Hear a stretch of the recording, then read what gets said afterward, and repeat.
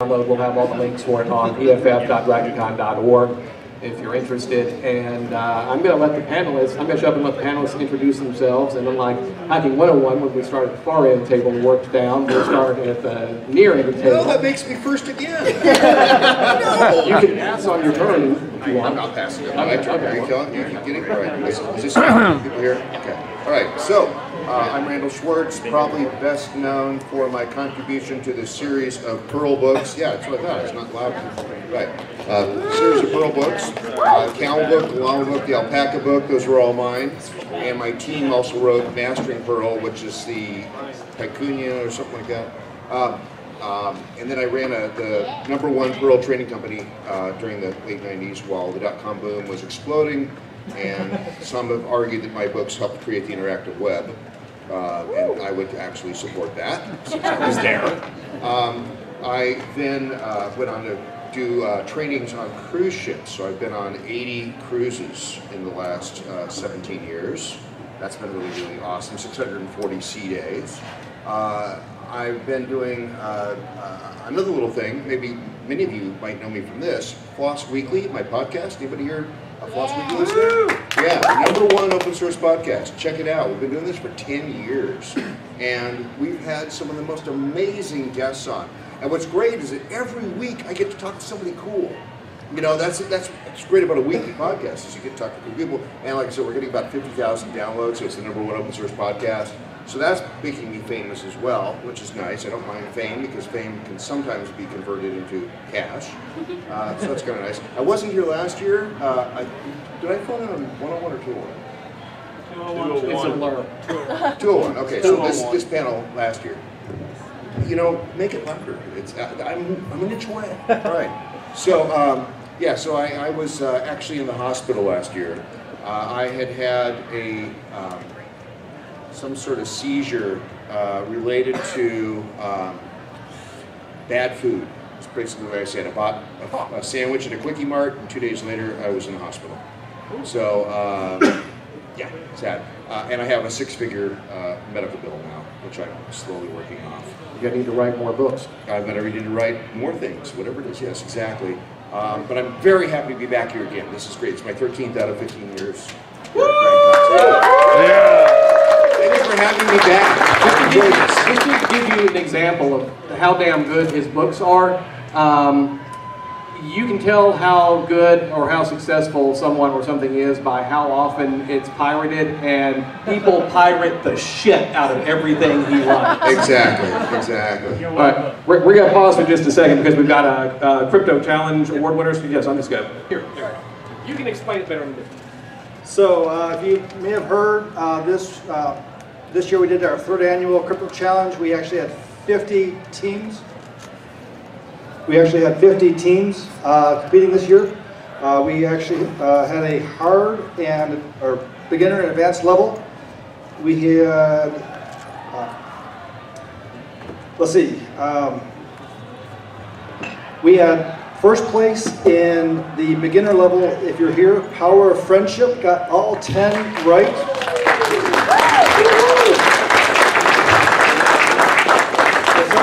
Come up here, I got your prize. Is that pizza? It is. Cold pizza. So they got 95 points out of 100. They got basically 9 out of 10 without any clues, and they got the last one with a clue. Wow. But there was close competition. There were 6 teams right there behind them, getting 8 out of 10. They just didn't get that last extra one. In the hard level, this was a little more difficult. The point scores there were, in the winning team is Crypto Knights with 55 points. They actually received 3 out of the 10 without any clues, and it was pretty hard.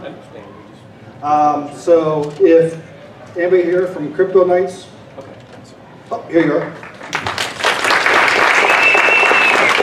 There you go. And the close second was LOL Electronics. Came close, but not quite there. If anybody has questions about some of the puzzles and wants to know how I came up with them and stuff like that, I'll be in back answering questions. Your name? All right. Thank you very much. Congratulations to all the winners. And yeah, for everyone who entered congratulations to you. Sorry you didn't get the big prize. Hopefully you learn the stuff and come back next year and keep playing. All right, let's continue with the introductions, please. All right, hi, I'm David. I'm a software security consultant for a company called Synopsys, formerly Sigil. I do a lot of pen testing, web app pen testing. Can't hear you. Turn it up. Hello? Testing. Turn it up. Yeah, let's just crank the room volume up. Check. Swallowing the mic. Hello. There we go. You got All right, hi, I'm David. I'm a software security consultant at a company called Sigil, formerly, Sigil, now Synopsys. We recently got acquired. I do a lot of pen testing from web apps, mobile apps, networks, red teaming, light reverse engineering, a bunch of stuff.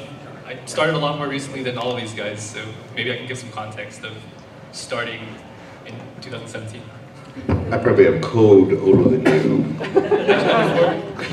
Yes, definitely. I wrote books before you were born.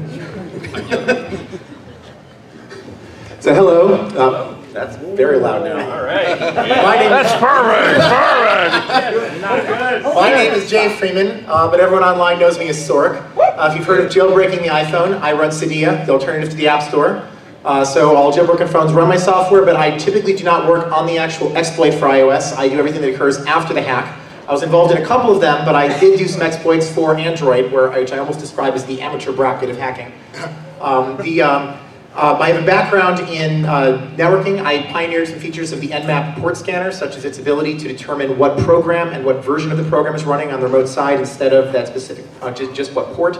I wrote the first decompiler for .NET, which ended up being used by Microsoft in order to do a test case of some of their compilers. And I also, what I'm currently most well known as far as like techniques is runtime code modification. I developed Substrate, which is the library and framework that's used on iOS in order to inject into and modify running programs and add functionality and behaviors after the fact, as well as Script, which is a hybrid of JavaScript, Objective-C, and now Java that allows you to inject a console into a running program and then replace out native parts of it with JavaScript. So I'm happy to answer any questions about reverse engineering or static analysis, network protocols, exploitation work, etc. Thank you. And we're going to have a live demonstration of jailbreaking a phone, and I have graciously volunteered my phone to be jailbroken. So, which is, it's like running Android 2.3.5 from like 5 years ago. I think they can still break that. Yeah. I can't download the DragonCon app, so since they didn't put the fucking PDF online before I drove down, I had no idea what the schedule was until I got on site. So. My name is Ray Kelly, and I work for HP Enterprise, or I did as of Friday until they spun us all our software off to a company called Microfocus, but I'll just say we're HP still. So I work we got acquired, I worked for a company called Spy Dynamics. We wrote an application called Web Inspect. So it was an app that I was the lead developer on it, and you would point it at a website, and it would go hack the website for you. So it could show you the vulnerabilities before the bad guys do. So that was kind of my main thing. Went on to some other startups. One was called PureWire, where we did cloud-based filtering. That got acquired by Barracuda. Went back to HP to run their mobile pen testing team. So spent 2 years doing mobile pen tests. So my thing is pretty much web application security. So my name's Matt Blaze. My day job is as a professor in the computer science department at University of Pennsylvania in Philly. And I've been active in the community as a hacker probably since I was about 10, and a telephone enthusiast, as they call them now. Really started doing this professionally and working in computer security and cryptography around 1990 or so. And I've done a number of things. I've done flaws in the system called the Clipper chip that the U.S. government had, and ask your parents about it. Found some flaws in wiretapping systems. And although I'm in sort of normal life, I spend a lot of time on internet protocols and internet type software systems. I'm actually more interested in vulnerabilities and things other than stuff connected to the internet. And so I guess that's the perspective that I have here. All right, thank you. I'm Johnny X. I am your moderator. At various points, I've been the Space and Science Track Director, the Space Track Director, the Science Track Director. I helped start the EFF track. I helped start the Skeptics track. I've started several hacker conventions or been a co-organizer. I've also disowned a couple. I've worked for Google. I'm currently looking. And I do a lot of routing and switching stuff, and I consider myself more of a social engineering person than a hardcore tech person, because I get into all sorts of crazy places and do all sorts of shit that I shouldn't be allowed to do. So, that's us. Thank you very much. No need for that, but I appreciate it. So we should probably have a floor mic or something up here, because I really don't want to run around the room to people who raise their hands. So, did we bring the box? I don't know, we got a floor stand anywhere? We probably should have asked you about that. I am so sorry. Yeah, mic stand. If not, okay, I'll be human mic stand. He's rolling his eyes. He's rolling his eyes. In case you couldn't see that. Sunday night, you know. We don't... He was rolling his eyes. I'll be right back. All right, I'll stand here. Yeah. We'll wait here. So we'll just riff. Let's just keep riffing. I'll stand here. We'll buy a shot of something for running our audio and stuff. Secret equipment room back there. What else is back there? I don't know. As soon as we get the mic stand up here, I'm going to go back there and see. So first question, come on up. If you have questions, line up. That's how we do it. Anything goes. Any questions, comments, criticisms, requests, death threats? Come on. That's my radio station days. We're not that entertaining until you ask us. I'm kind of tired. Can I be electrocuted? But of course. Oh. We electrocuted him in 101.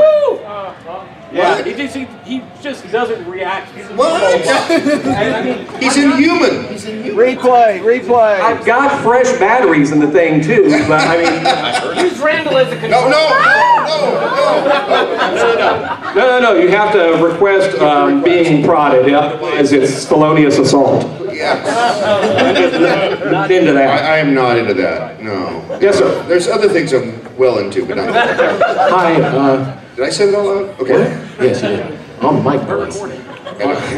So I'm kind of new to IT in that I'm studying for my APLS. I'm studying networking. I'm still on OSI, so you guys are like gods to me. Everyone starts somewhere, so yeah. You're cool. My question is, how outside of tech did getting into this field affect you? Like, how did you, like you said, you are interested in vulnerabilities outside of technology. How did this like affect the way that you navigate through the world?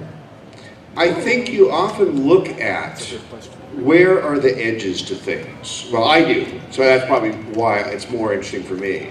So I'm often looking at where are the edges. So here's the rule. Where are the edges to the rule? What's the thing I can hack about that?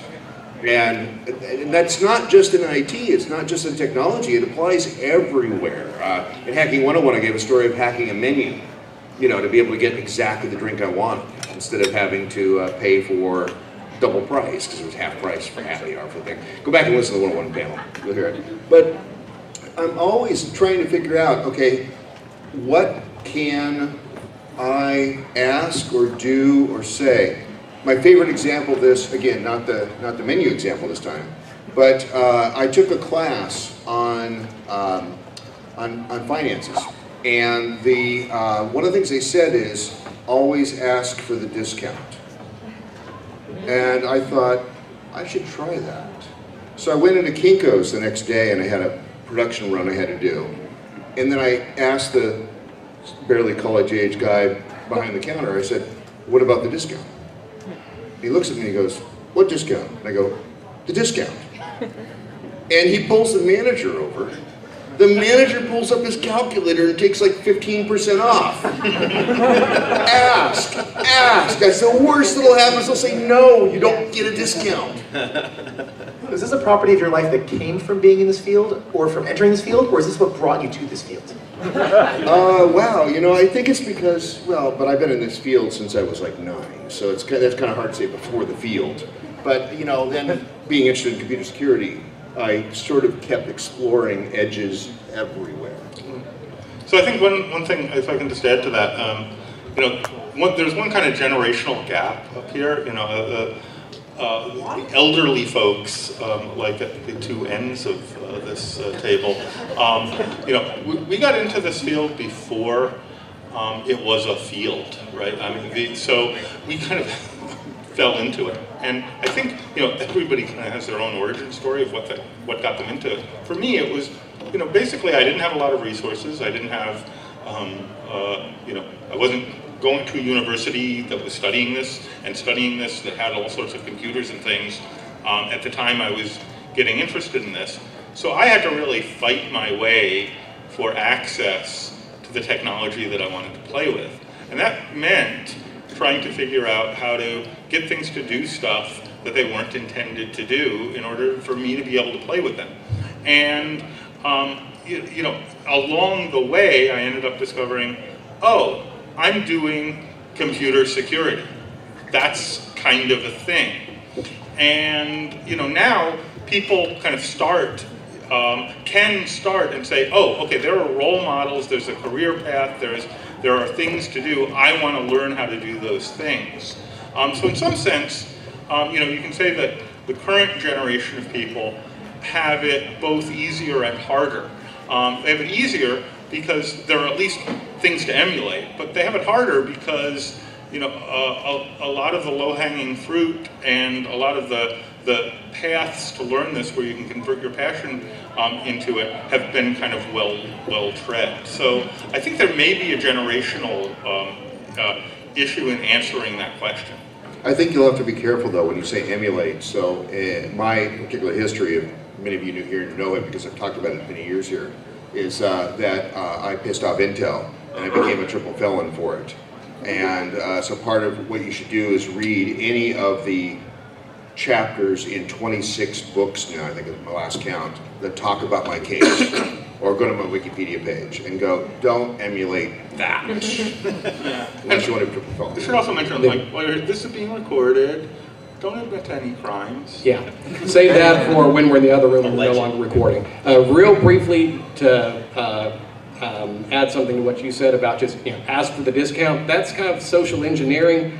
Cops and lawyers are really good at it. They ask for things which they are not entitled and which you are under no obligation to give them all the time. And if you just ask the right way, like the person you're talking to is supposed to give you whatever it is, it's amazing how many times they hand over things that they really shouldn't.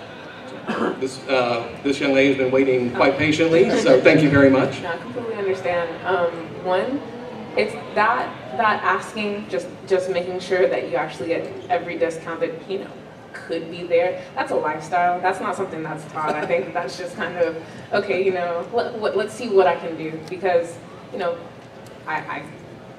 I may or may not have got into Tomorrow World, like behind the scenes. Just oh, weren't you with the press?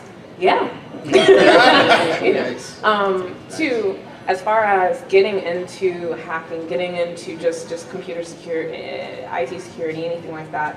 Now, I think I get kind of jealous, you know, in the 90s and that time. Computers were horribly insecure, and in my head I'm like, wow, I was doing, you know, I was on Neopets at the time, but you know, I could kind of see some of the stuff that you guys were exploiting, and I'm jealous because it was so much easier back then. However, the time when I look at it, it's like, it can still be done. You just have to work a little bit harder, and it's the challenge that kind of gets me. I think though that in the 90s there weren't as many computers, and the attack vector wasn't, the surface vector was not as big. Now, I mean, once we put Windows desktops on every person's machine, now we have a huge attack vectors. Exactly. Don't run Windows. Just don't. The Internet of Things is making it very easy to get into stuff. So. I can hack into a refrigerator. My question was, you know, I've studied a lot of the, you know, security and networking. I do a lot of vulnerability scanning in my job, and a lot of setting baselines and stuff like that. However, I've been doing this kind of for my entire life under the radar, but how can you get into social engineering? That's like, how do you do something like that for a lifestyle professionally? Yeah. That would be, I guess, I wish she was here, a panelist we had last year. She just couldn't make it for financial reasons. Scott will have her information, but listen to the Hacking 101 and 201 talks last year, and she talks about red team physical penetration, and a lot of that involves social engineering. Red teams or the offensive teams, physical penetration is getting into buildings and places, and that involves a lot of social engineering. I was there last year. I think I know where you. Okay, yeah. Listen to those talks, and if you're, are you local? Are you with? If you're not already on the DEF CON 404 mailing list, get on the mailing list. The Atlanta 2600 mailing list is good too. Start going to the meetings and start talking to people, network with other people who are similar. If you have a comment, come up and say it into the microphone so we can get it recorded. They're hosting the Hackers, I can't remember the name of the exact convention, but there's a convention in Atlanta in October. And since you're a woman, you can go free. They've given IBM scholarships to all women to go. Hacker Hall. I'm Hannah. Nice to meet you. See, this is what we do: is we get people talking to each other here. But they're having red-blue marathons. I'll get it, and I'll announce it so all the women can sign up for it. Yeah, and get the information. Get the information also to Scott.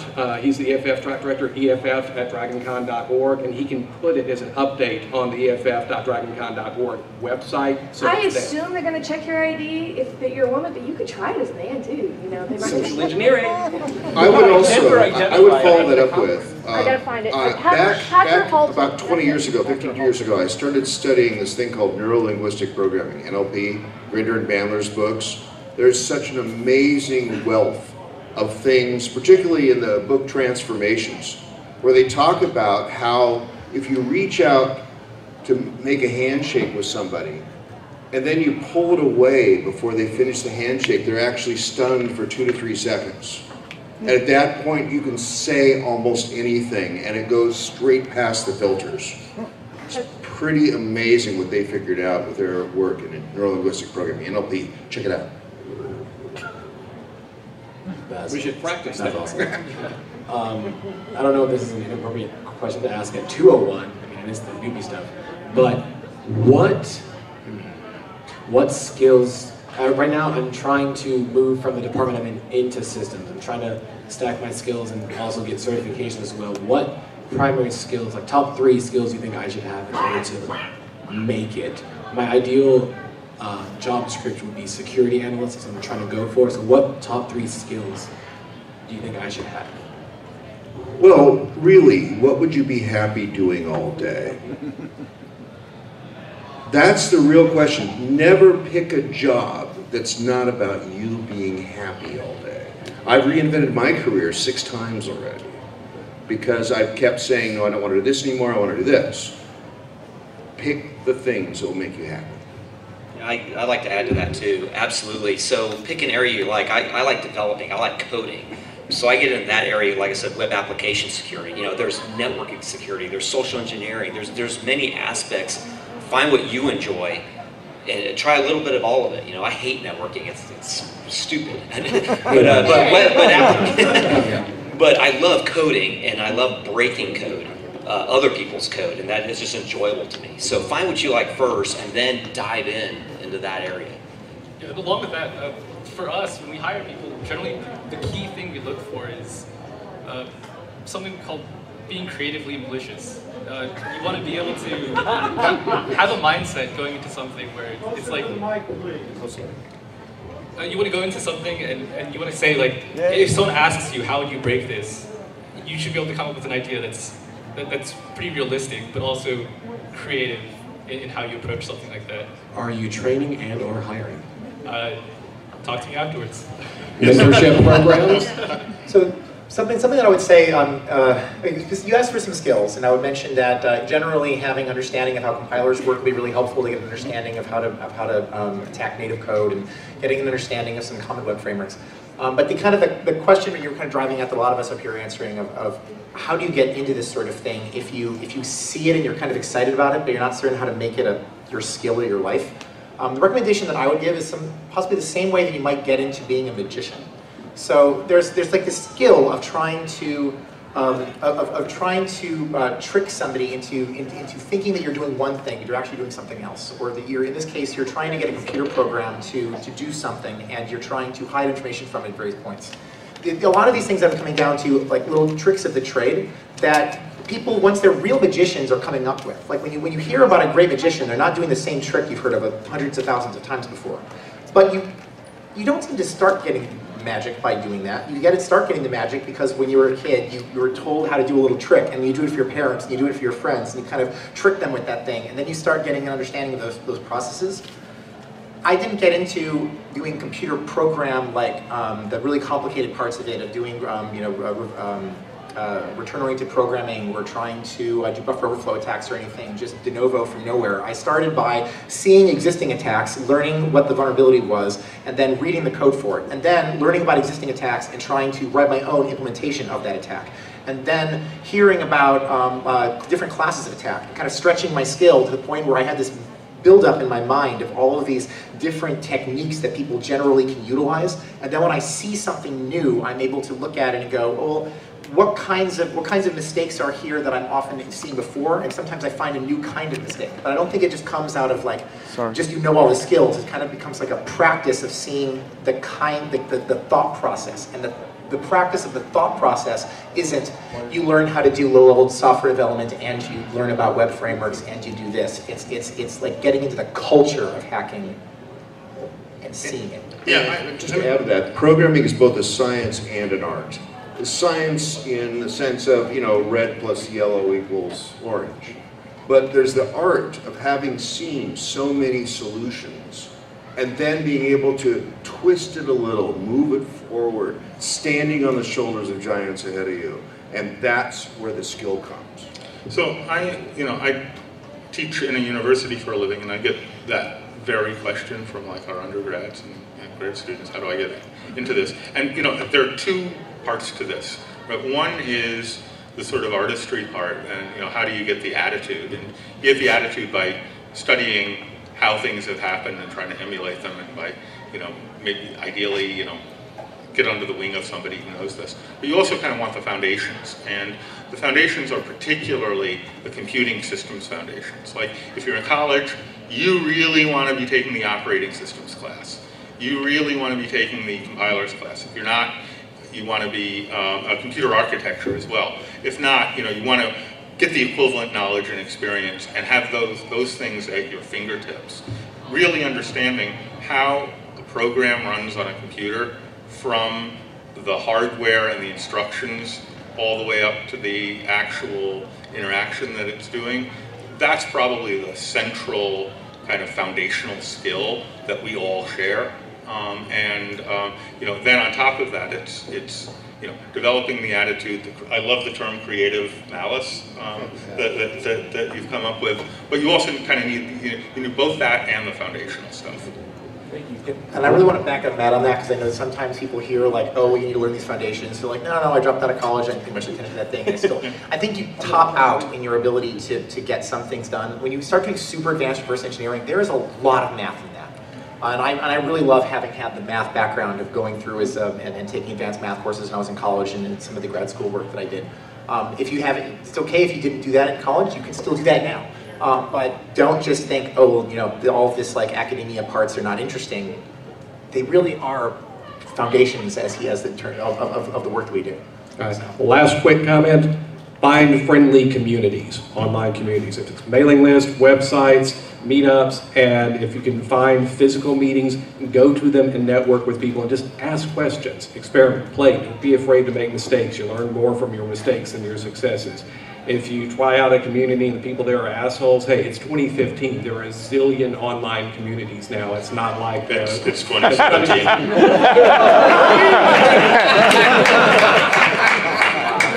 Yeah, off by two. Yeah, whatever. What year is it? Yeah, okay. We're in the 21st century. It's not like the 1980s or 90s where there were a few limited communities. You've got a zillion places to go. If you run into assholes, go somewhere else. There's friendly people who want to teach and share knowledge everywhere. Next question. Thank you, sir. Thank you, all of you, for your patience. Let's try to keep the answers a little bit briefer. Forgive me if this is a little rambling, but during the last year I've had experiences, or at least exposure to the Internet of Things, when I got to update my kitchen and was offered smart refrigerators, smart ovens, smart microwaves, smart thermostat, which I didn't get any of. But I would like to get your opinion on the vulnerability and why they even think it needs to have internet connectivity on any of these appliances, and why it would possibly outweigh the benefits of, the not having it. The other question I have for you is, I'm actually a mechanic by trade, and I've been updating software on the mini computers in the 15 and 16s. And with the new Bluetooth that they have built into the cars for the automatic service reminders and stuff like that, doesn't that open up a new port of attack for getting into them without having to gain physical access? Yeah, I mean, the short answer is yeah, and we're all going to die.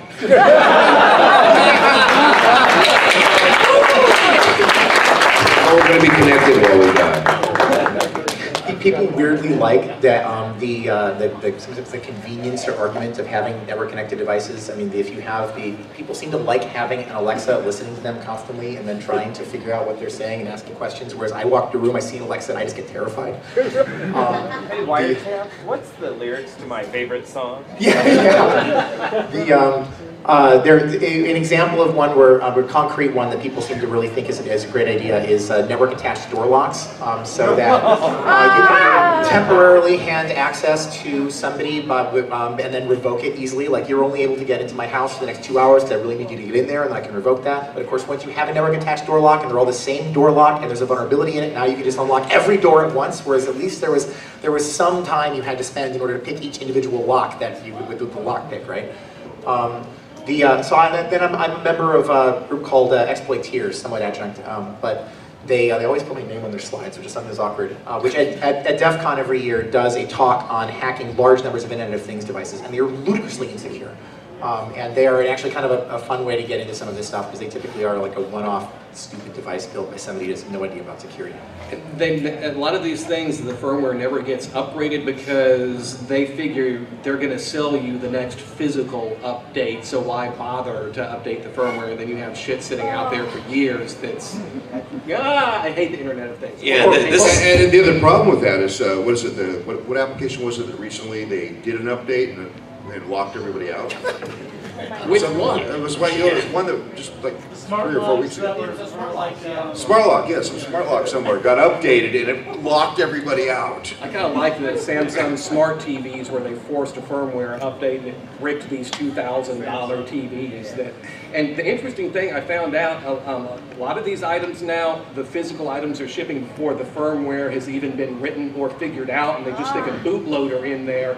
So when you start it up, it immediately demands an internet connection to actually download the firmware to make it work, because they're on such a tight schedule to get it out to market. They don't bother to write the code first, they just ship you the shit and think, hook it up to the internet, we'll send you the software when it's ready, maybe. And I'll add too, like about a year ago, I was fooling around, like I want to write my own IoT scanner. I want to look for IoT devices on networks, and like everyone's doing that now, but I was fooling with it a couple years ago. And just testing out in my house, I ran it, so I scanned my whole IP range in my house, and the server shows up, and I said, there's no server there. I know what's on my network, there is nothing there. And I could not figure out what the hell was responding. And so I took the IP address, and I dropped it in a browser, who knows, maybe it's a web interface, and sure enough it was. A page came up that had like Pandora settings and Spotify settings. I'm still thinking, what the hell is this thing? I don't have anything. What it ended up being was my Onkyo receiver. I had to plug it into the network for firmware updates. Well, it was also hosting its own web server embedded inside of it, and I had no clue, and it's been plugged in for a year. Who knows the last time that thing got updated? So things that you don't even know that are IoT is kind of shocking too. And then a lot of these devices have ludicrously insecure firmware update mechanisms, but in addition to having a bunch of sensors attached to your network, and so now maybe you can even remotely update the firmware, or even if you use like local access for a couple seconds, you can change all the software running on it, and who will ever figure out or notice the fact that you're now listening to them? This is not what we had in mind as the internet back in the 80s and 90s when we were creating this shit. I don't know when we lost control, but this was not what we had in mind. We have achieved peak internet. It was like 3 years ago. 3 years ago. Sorry about the rant. Go. By all means. Matt, I just want to make sure, is this the same Matt Blaze that has written the extraordinarily nice books about how radios of all types, including ham radios, can be used in all types of emergencies? No, I mean, Same collision. Why did you not say yes? You could have spewed out all sorts of crazy bullshit. Yeah, I mean, I do radio stuff, but I never wrote that book. Okay, must be a different Matt Blaze. My apologies. Second, just a quick question. Do I have any of your objections to tapping into the power outlets over here? Not my hotel, I don't give a shit. Not my circus, not my monkey. If you electrocute yourself, well, please stay dead. Okay. I recently left Apple Corporate. I was a regional trainer for 5 years. The thing here is that I never actually learned anything about code. I have a liberal arts degree, so I have no real formal education in terms of that. And so it's really been this thing of self-taught study.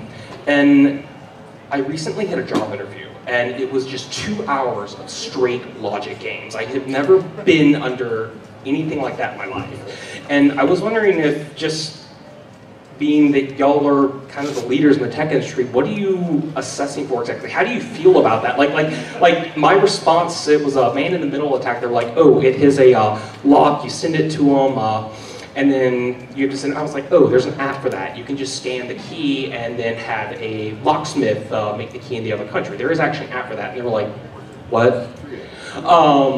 So I was just wondering like how y'all feel about that. Any advice on tech interviews, especially since I'm branching out just from strictly Apple to try and embrace everything? Yeah, so I mean, I will say I'm not a tech leader or a coder, so. I'll speak to that a little bit. Because I send my students off to these companies where they do these awful tech interviews, and I think one thing everyone seems to agree on is the Silicon Valley style tech interview is like this incredibly broken process that tests for skills that are only tangentially relevant, and one of the problems is that that's excluding people who are will really do badly on that interview process, but have very promising careers ahead of them. And so it's very. I share your pain about how awful some of this is. That said, that's starting to change.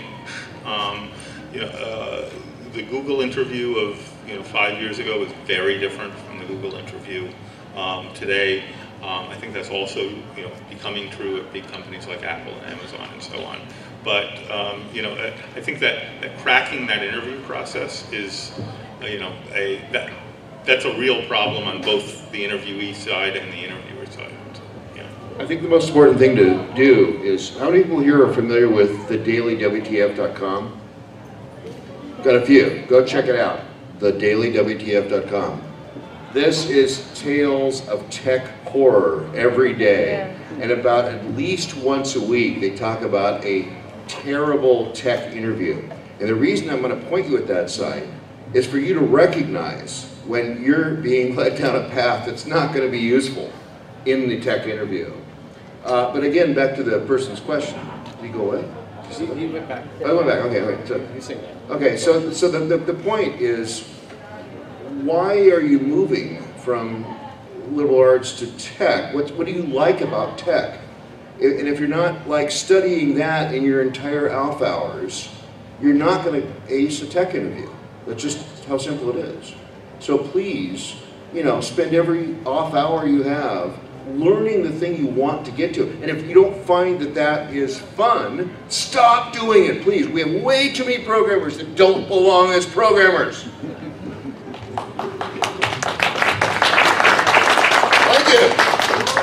I'll give you my 2 cents real quick on how I aced my Google interview, which is nothing like the horror stories I heard about. And this was in 2004 when they were still privately held before they went public. And I apparently beat out 3,000 other people for this job.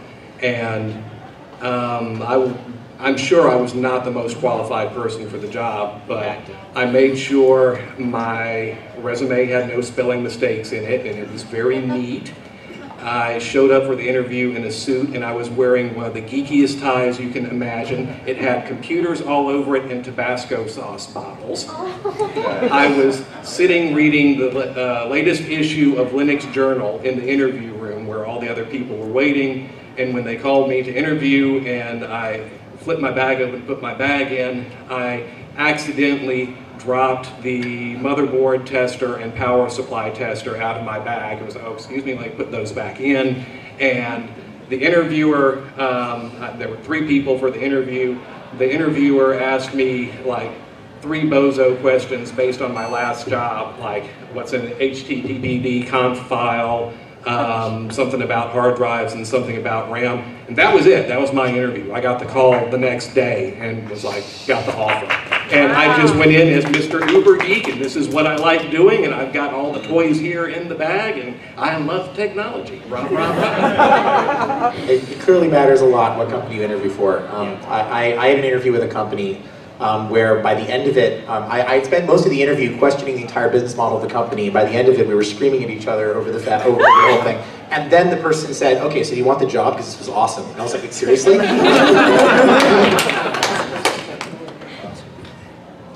By the way, that's social engineering right there. What he did. Amen. That's all that it is. Yep. All you have to do is go to LinkedIn nowadays, read what their stupid stuff says. Oh, this is what I'll say to you. For the most part. Yeah, I'll tell you about the radio station story when we're done. We've got a lull of questions here. All right, so as you've all been in the industry for so long, X amount of years, what happens when you find a vulnerability inside the company you work for and you tell them and they don't believe you? And they don't believe you? Can you get a fellow? Or they don't care. Short the stock.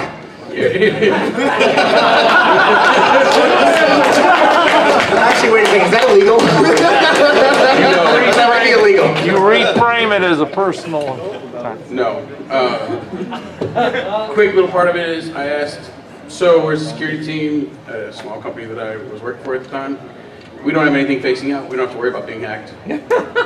I said, okay, and walked away from the CTO. Document it to cover your ass.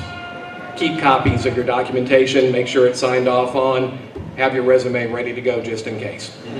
Already done. Thanks. All right. Anybody else? Okay. Next question. All right. We got on the subject of Internet of Things, and it sounded like there's a lot we can talk about there. So my wife and I were remodeling our kitchen. And yes, we saw the fancy, tacky refrigerators, and I had just started a job working in application security. And talked to my friends about this. I thought it was kind of odd that my fridge could now be connected to the internet, and they explained why this was a bad idea, and I kind of understood it already, but it was just confirmation. I'm sorry, Dave, I can't open the refrigerator door. You exceeded your calorie intake for the day. We do not recognize you. But having a conversation with one of the salespeople was quite entertaining. The new fridges, the cooling mechanisms in the back, the piping and all that, the tubing, it is now enclosed. The reason why it's enclosed is basically this shortens the functional life of the refrigerator. This is a business model. You can pay someone every year to come out and remove this backing and clean off the elements because dust builds up on them, and them being open was actually allowing your system to continue to run. But now that it's enclosed, now that it's sealed, the airflow is restricted. And I said, well, you know, if this thing's connected to the internet, and how long is that software going to be supported by the company? You know, because eventually they're going to stop supporting it, and then what? And they said, well, that's part of the reason why we now have this backing on the refrigerators. We're expecting the serviceable life of a refrigerator, which used to be about 20 years, to now be about 4 or 5. Oh. So you're buying a new $2,000 fridge every 4 or 5 years. That's the business model, disposable society. So the question What is your most ridiculous Internet of Things appliance that you've come across? There's an IoT dildo, actually.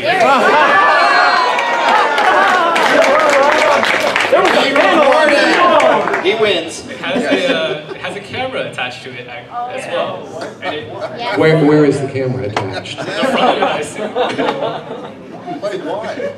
Apparently it's a fetish or something. And this goes they're actually in a lawsuit right now over privacy data. Yeah. Is network attached? It's network attached. It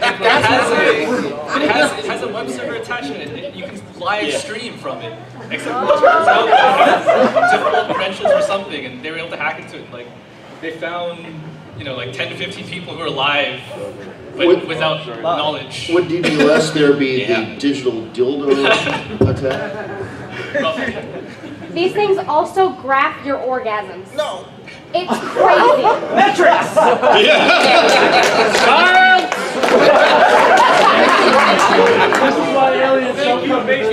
Wow, honey, you killed it tonight. We can't follow up. We're quitting tonight. That one went to 11. Or 12.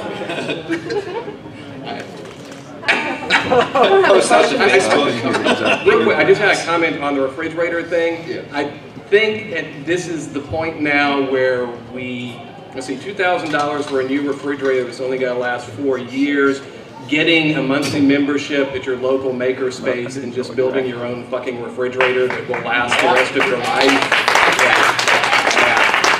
That's what I'm thinking. Okay. Has anyone heard of a network-attached refrigerator that gives you remote control over the of the little temperature thing inside the refrigerator? Yeah. I'm highly concerned about attacks that people can have of turning your refrigerator a temperature up at night and then making your food spoil 3 times faster than it's supposed to. We're losing control. Just jump in. Yes. All right, I have a question. I did find out the convention. It's called Hackers Halted. I have the code right here for any women who want to attend for free. And it is zombie oriented, right? That's the zombie. I think it's Dragon, I thought. Oh, maybe they change every year. The year I went, it was all zombies. I just heard about it this year, so I'm going. So it'll be fun. Then we can put it on the website or something. And you're going to give us a report next year, right? So, fantastic. Well, it's not really a question, more a comment on what we said earlier about the planned obsolescence, where they're specifically designing things to break, so you have to either get a new one, ostensibly the best option for a business model, or get a repair, subscription fees.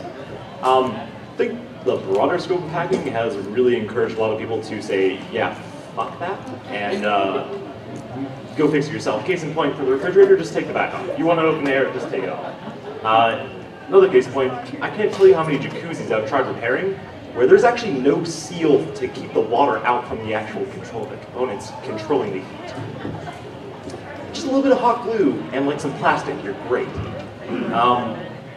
And to take it a step further, if anyone would like to experiment with this, so I recently found out that you can, if you have a card writer, you can actually change the string of numbers at the very beginning to make your chip card swipe normally. Oh.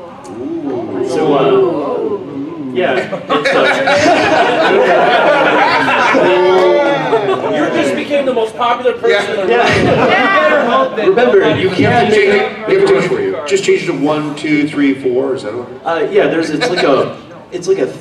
it's the 3rd or 4th digit. It's a 3. You change it to a 1 or a 2. It swipes normally. Wow. It's my luggage combo. Okay. Yeah, so just play with that. Okay. No more steps. You're stressing me out. All right. Thanks for your comments. Just to follow up on the Internet of Things, when I was looking at the refrigerators, you could remotely change the temperature in the refrigerator for CRISPR, monitor the temperatures and change them. And my biggest fear was actually of the oven, because you could actually remotely turn on the burners and oven. Preheat before you get Baby burn. Disco. That sounds like a big trouble waiting to happen. Yeah. You don't remember the name of this product? Samsung. It's from Samsung. That's natural. They seem to be catching a lot of things on fire. They're good at that. Burn, baby, burn. All right. Oh, Mr. Audio Guy in the back, I fixed your broken microphone stand. So, okay, I just want to let you know. So, for the cryptographers on the panel, Blake 2 or Kachek? What? Huh? Say the question again. I understood the question. I don't have any for answer. Like, which one is preferred for applications, or I'm trying to get like a fight going, but it's not working. Yeah, yeah, it's too specific a question. Oh well. I'm sorry, we There's don't some have the specific 40 ounce of really cheap shit we can shake up and throw to you overhand, but feel free to try again. I mean, Bring up it's what okay. you want in your pizza, we'll get a fight going. Security is being whack-a-mole. And the moles are winning, I think, not the whackers. How do you reverse that? My personal feel is putting a lot of stuff in hardware. Not that you can't screw up hardware, but it's usually more correct than a lot of software. Not always. I've seen that Intel's probably caught up with Multics from the 60s about 5 years ago. I used to be a systems administrator on the Multics system. So one thing that you run into is that people really like being able to plug their devices into a USB port in order to be able to fix them. And that was actually, I was talking to somebody at Apple about this because, so a lot of Android devices, you could plug them in to a serial port if you had a special cable adapter, but you couldn't necessarily be guaranteed of reflashing them over USB. And when you could, you were actually, it wasn't like a low-level bootloader. You actually could like ruin its ability to be flashed over USB because you could destroy both the primary bootloader that you could just reflash and destroy the actual normal boot process. On iOS, there was a firmware like USB level and you could drop all the way down that you cannot upgrade. And the reason why is that they could plug into a USB port. You aren't going to implement the USB protocol fully in like a state machine in hardware. You're going to implement that in software. But as soon as they provided that ability to just guaranteed you can always plug it into a USB port and fix it no matter how horribly broken the processes get, that means there is essentially a pretty hard-coded USB bootloader in there that we found a bug in, that then that device is just permanently owned. And so it's this weird trade-off of the more stuff you just demand is in like only accessible and like trivial hardware, the less functionality it gets to the point where somebody might not want it anymore. Yeah, and it's also just worth pointing out the distinction between hardware and software. I no longer have any idea where to draw that line. Hardware is basically designed. The days that people laid out chips and figured out that this transistor goes here, those are long gone, right?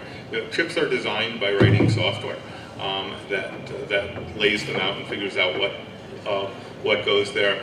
FPGAs blur that distinction between hardware and software. And device controllers, are basically fully function general purpose computers with a lot of unused capacity. So, the distinction between, telling yourself, oh, don't worry, the hardware handles that can't be hacked, we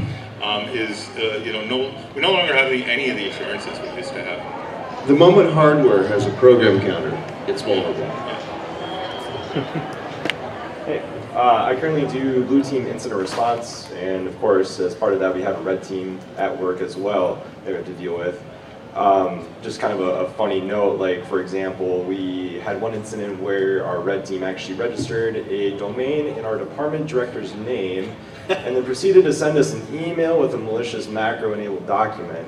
Nice. We ended up having to deal with that and figure out it was coming from our department director.com. But my question is, do you guys have red teams at your jobs, and what are some just interesting incidents you've had to deal with from them, if you do? I've been on red team engagements before for clients. I've never been on the blue team side though. Our most recent run-in though, when we plugged in a USB drive into some dude's computer, it pulled down, executed some code to get us some stuff on his computer. They actually caught it instantly, which surprised us. And they confiscated his laptop, and he didn't have it for the entire day. And they're running around searching for this mysterious process that appeared on his computer and the code that it executed and what it did to his computer. Because apparently the guy who's in charge of testing didn't necessarily tell the blue team and the security operations center that there was a pen test going on. Oh, shit! So the poor guy was without a laptop for an entire day and a half until they came back and said, "Oh, whoops." All right, so this is kind of an, oh, this is short. This is kind of an open-ended thing. Just pick it up. What are your guys' thoughts on the Intel? You won't be able to see that on the audio recording. What are your guys' thoughts on the Intel management engine that's built on the chips? Do you guys think that's like a conspiracy, or do you think that they're really a pain to have on there, especially since there's a disable bit that's recently? I'm not saying it's aliens, but it's aliens. And I don't like it. I don't like what I've read. Yeah, it's difficult always to assign intent. There's some things that on Motorola devices, just in case, one of the J-Case, one of the people who does a lot of Android hacking, which just swears it's a backdoor. But it's really difficult to tell if it's a backdoor or if it was a really lazy engineer. Yeah. It could be both. Yeah, I mean, I have done reviews of voting systems technology, the voting machines, and the first question is there a backdoor in these systems? And the answer is always, if they spent money inserting a backdoor into these systems, that was a complete waste of money because there's so many security vulnerabilities in them. Backdoor would be completely redundant, and that's pretty much true of any complex large-scale system. I'm skeptical of the conspiratorial theories. Every attribute of malice and stupidity, what can be adequately explained by stupidity? Yeah, exactly. Cool. Thanks. We got any other questions at the moment? We could, if y'all want, since it's 11 o'clock, we could take like a 10-minute break if people want to hit the bathroom or refresh drinks or something like that. I would re-ask my question. How do we get out of the whack-a-mole mode? Cut all the internet backbone links to Russia and then send the nukes. Yeah, I think China's going to have to be dealt with too. That's our warning to China. As an industry, we don't learn. Like there are a lot of things that we've kind of gotten to the point of just understanding you never do this, but it takes a decade before we get to the point where we're really teaching people to not do it. I mean, an example is the decade of people doing PHP applications and not using and having SQL injection attacks. We have like that should have been fixed immediately, and essentially is you just to immediately remove all the APIs that allow you to do the raw string API, and then actually have the ones with little question marks. It was just, there's so many ways that can be addressed. We continue to write programs in programming languages that were really not the right level of scale for that thing. We end up with buffer overflow attacks, and we end up introducing just way too many vulnerabilities. It's also like every person you hire at your company is technically a mole, because every one of those is a valid attack vector from someone trying to get into your company. Like if one person clicks a phishing link and types in your credentials, it's done. Closer to the mic, please. Quick clarification, I wasn't really serious about nuking Russia just because, I don't want that kind of death and mayhem on my conscience, and I really, really admire the Russian and Soviet space program. I hate Putin and his government, but their space program, considering how little money they have to work with and how much bullshit they have to put up with, it's amazing what they've been able to accomplish with it. So, no nukes for Russia. Sorry about that if I upset anyone. Just Moscow. I don't give a shit about that. So, learning to use Metasploit, I came to find there's just all sorts of vulnerabilities in all sorts of programs, some going back, 10, 20 years. Over the years though, have you run into just any favorite vulnerabilities that are just so ridiculous that, it's just how could this even be a thing? I think it was brought up earlier. SQL injection attacks were so prevalent, and they didn't need to be. And it's still going on. It's like the Bobby Tables thing from XKCD. It's so crazy out there that you would ever inject a string into another string and then call SQL on it. That doesn't make any sense to me. We've all had in all languages a way to avoid that. And why is that ever a thing? But the funny thing is, it means sometimes when I go in and say, here's my password, they go, oh, it can't contain a single quote. What the hell? Why can't it contain a single quote? Because they're scared of it being some part, somewhere in the data chain of an SQL attack. So I mentioned earlier the group Exploiteers that does a lot of Internet of Things hacking. They kind of have a shtick, which is like the first thing they do is they will take the device which attaches to some Wi-Fi network, and they will attach it to a Wi-Fi network with an SSID that tries to do a shell injection attack. Because virtually all of these devices are running on Linux, and they will use the Wi-Fi configurations program, like the default one, and they will just pass the SSID as an argument that they just paste in there. And not that many people have SSIDs that contain like shell quoting and anything like that, and so that usually succeeds in getting them in. Wow. This one kind of blew me away.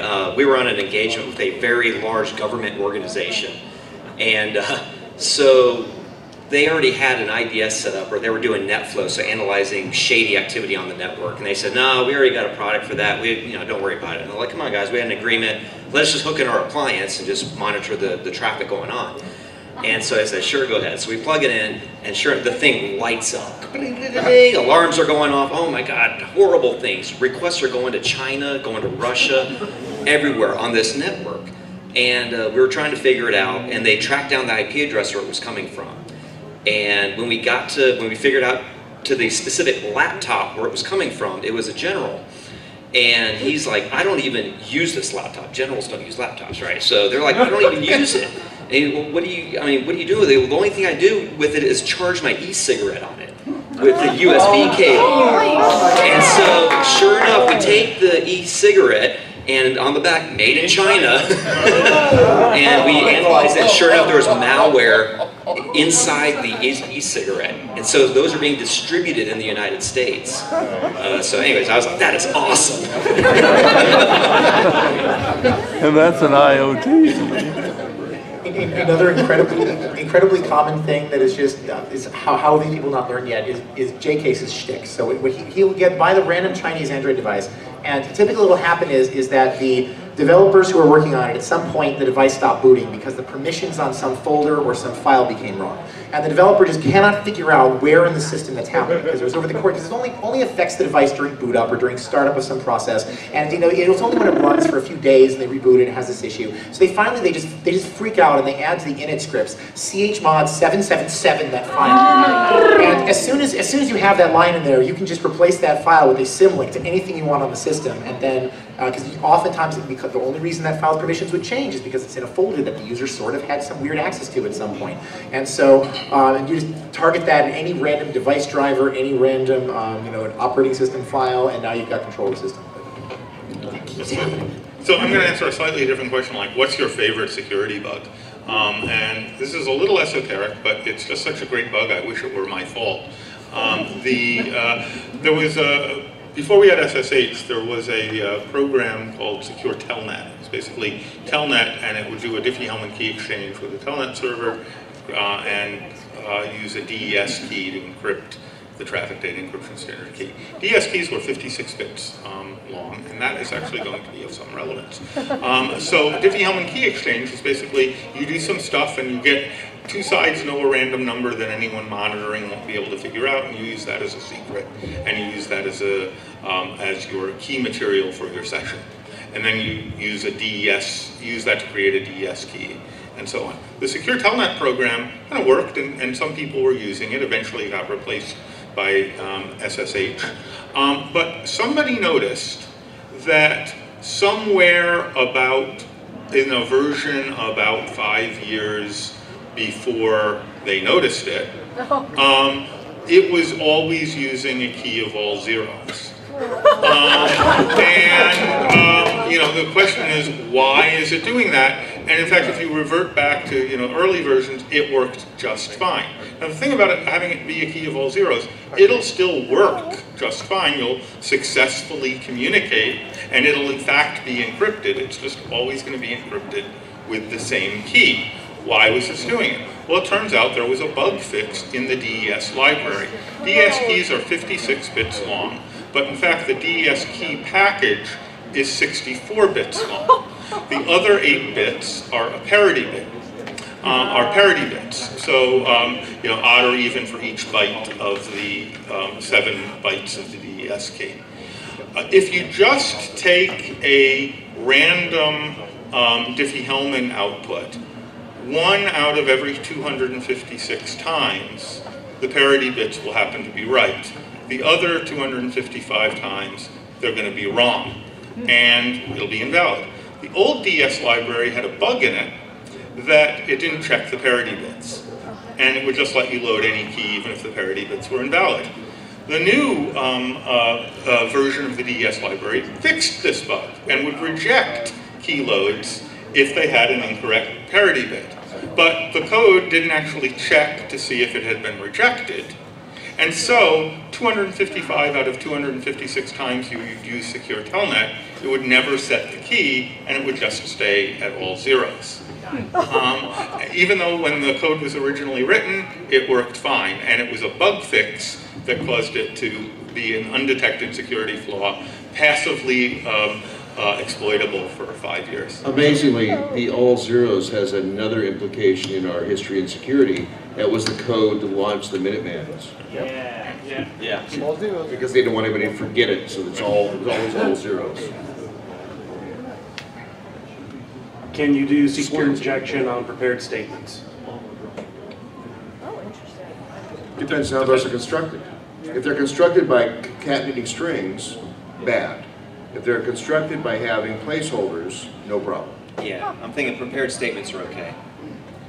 It depends, of course, as I think what Randall's kind of getting at, but I just want to make it more clear, is that the underlying SQL driver that you're using, particularly if you're using like JDBC had a lot of pluggable backend drivers, and so you'd oftentimes have somebody who didn't really know what they were doing writing the actual underlying driver, and they might do string concatenation in order to implement the pluses, right? In order to implement like the question marks, which is really, really horrible.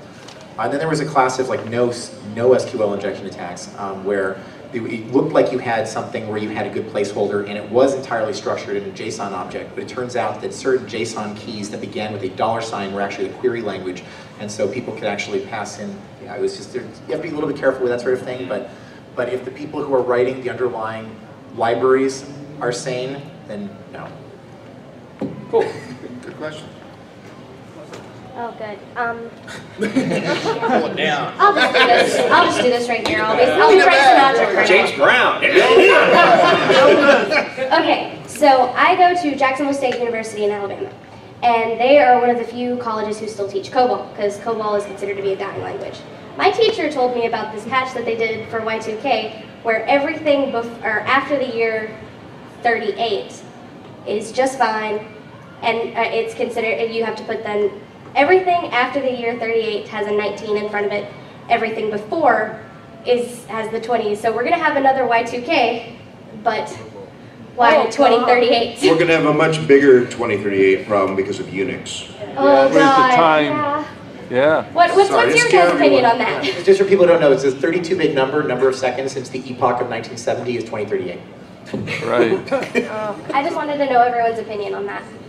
Scary. It's lazy coding. My direct opinion on that fix is that I understand why they did it. Because they were like, you know what, all the rest of our computers are going to stop working in 2038, so we're going to have to address this problem then anyway. And so we may as well make this stop working at the same time. My grandmother. I'll probably be dead by then anyway.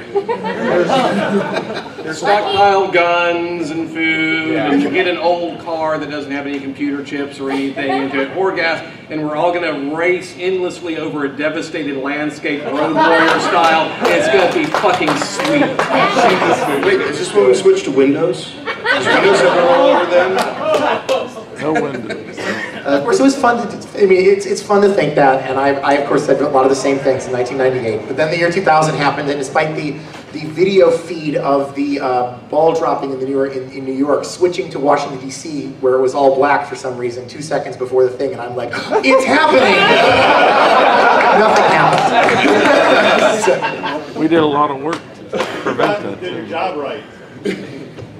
I was sitting in a data center with a backup generator ready to switch over, and yeah, we actually had a rifle with some ammo there just because one of the managers thought shit might go down. It's like, yeah, okay, yeah, I'll sit here, you can pay me triple time, and then I'm going to go join my partying friends at midnight 30, so I'm for me. I was on a plane over the Atlantic Ocean. And I got LASIK surgery in mid-99 because I said if this is going to go down bad, at least I want to be able to watch it.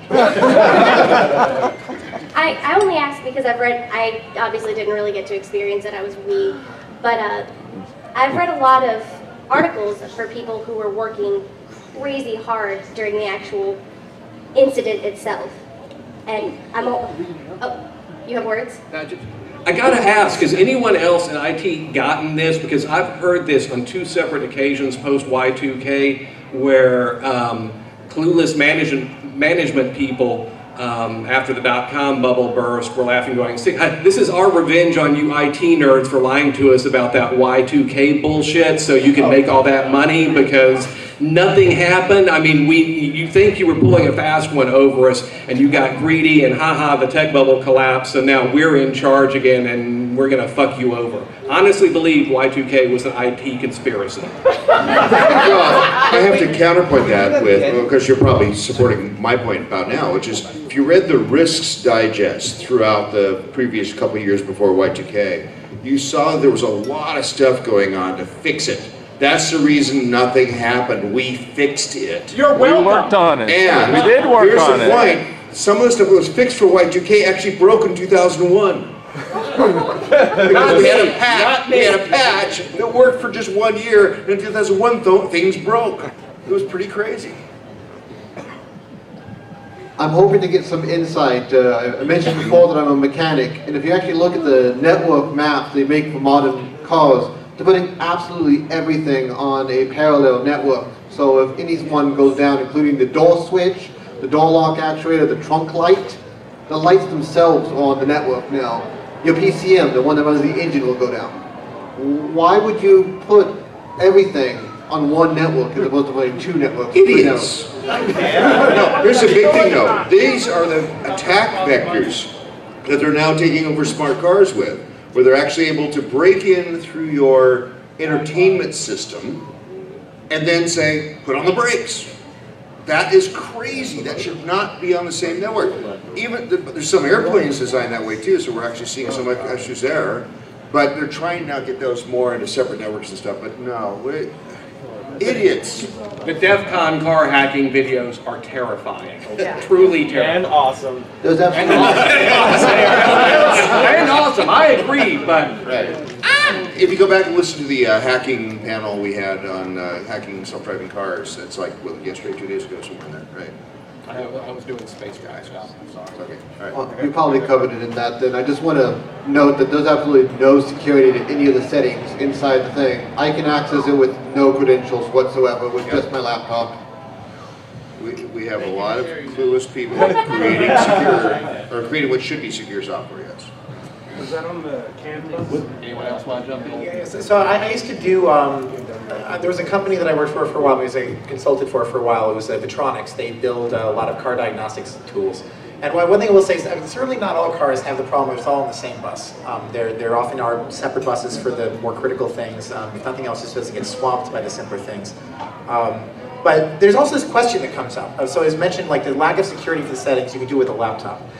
I'm highly concerned if Johnny X over here can do it from like his house and he can attack my car, as was the case when Charlie Miller was doing that with, I think it was the Toyota vehicles. Yeah. Maybe I got it wrong. Prius. Yeah, but it was a lot of it might have been Ford. vehicles. It was either Ford or Toyota. And so the, okay, there you go. Well, Charlie Miller, when he was doing the remotely, I'm not as concerned, but I should be somewhat concerned if somebody can do it from inside my car. And so the thing is that's weird about that, right, is that I hear people talk a lot about the security that needs to happen inside. Like if you actually get to the ODB2 port inside my car and have all sorts of security credentials on there, you can just cut my damn brake lines. There's so many things you can do to my car if you were actually like at my car, in my car. You can put water in my gas tank. You can you can just break part of my transmission. Like there's so many things that you can do that I'm not actually that concerned about your ability to plug a port into my car and modify some of the software settings if you're already at my car, particularly if you're already sitting inside of my car with access to the diagnostics port. But yeah, network accessible cars really freak me out. Yeah, although car-to-car communication is, kind of the next generation. Yeah, and that is freaking me out. Like there was the car panel, which was, I went to part of that, and they were talking about the car-to-car communication, and I'm just sitting there, and it's just like, no, Because there's no way you can verify that the GPS coordinates that are being sent are accurate. You can't. There's no cryptographic primitive you're going to be able to utilize in order to verify that that location is correct.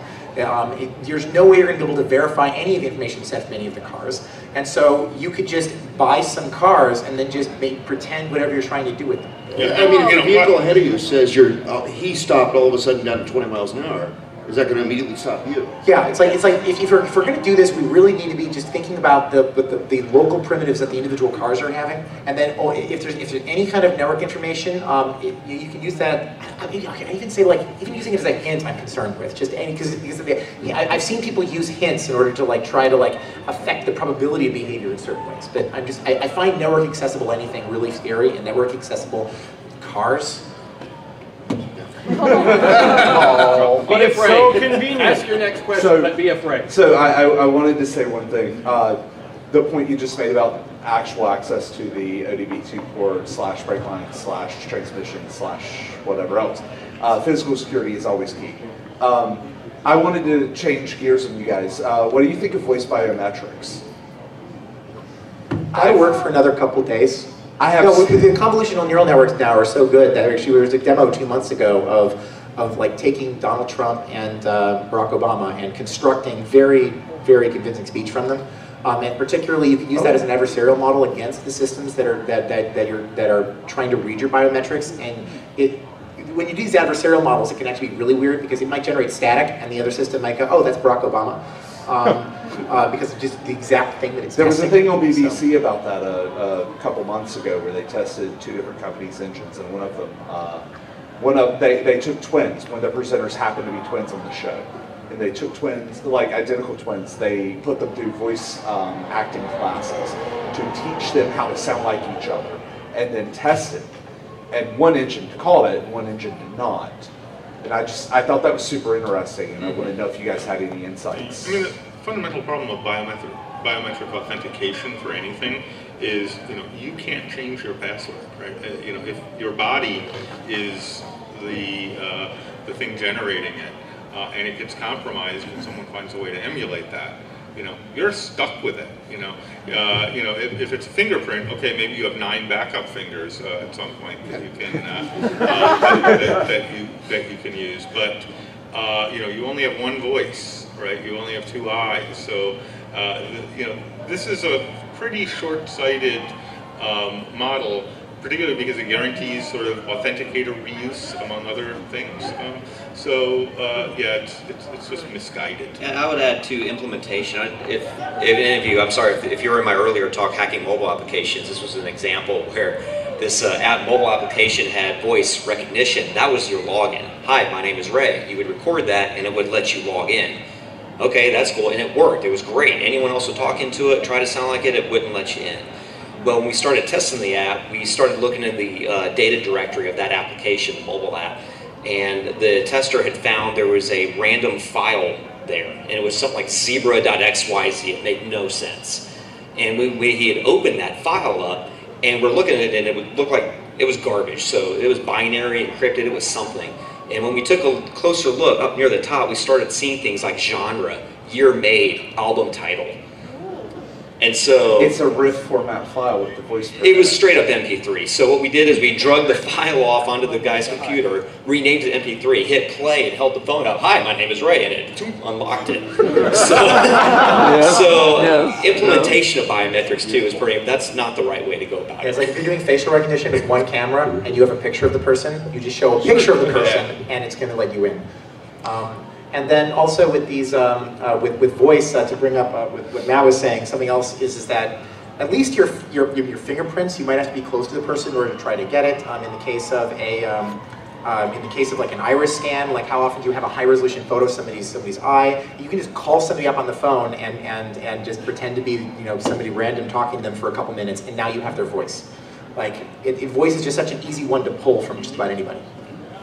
The applications I like the most about kind of spin-off applications are being able to build libraries if you've got enough source material. I've got a lot of recordings of William S. Burroughs and Hunter S. Thompson, and I've been feeding that in some of the spin-off applications so I can have guys who've been dead for years and decades do new station IDs for my radio show. Now, I'm William S. Burroughs, and I'm dead. You're listening. That type of stuff. So. I just want to say one thing. I actually do work for a company that deals with voice biometrics, not in the research department, but on the actual implementation side. It's not entirely true that you only have one voice. It very much does depend on how old you are and how you're feeling, because if you call in and like your institution or whatever that was our product does all this stuff while you're sick, it's not going to sound this like if you call in when you get healthy, it's not going to recognize you. And additionally, if you call in all the setup happens when you're 25, it might not necessarily register when you're 45.